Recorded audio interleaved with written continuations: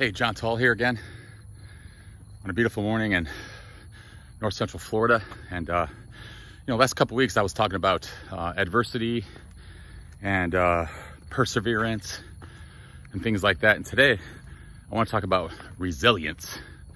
I know another sports term, right? But you know how they always say the team was down by 2 touchdowns and they showed a lot of resilience coming back and winning that game. So I think in so many ways, we're all in a comeback story, right?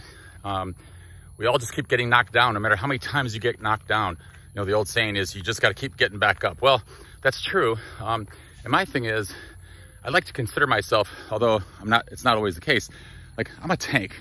You know what I mean? I look in the mirror and say, I'm a tank, man. If you come after me, you better come after me with your best, because no matter how hard you knock me down, I'm going to get back up. So it's hard to do, but reach into your pocket, man. Reach in and try to be resilient. All right?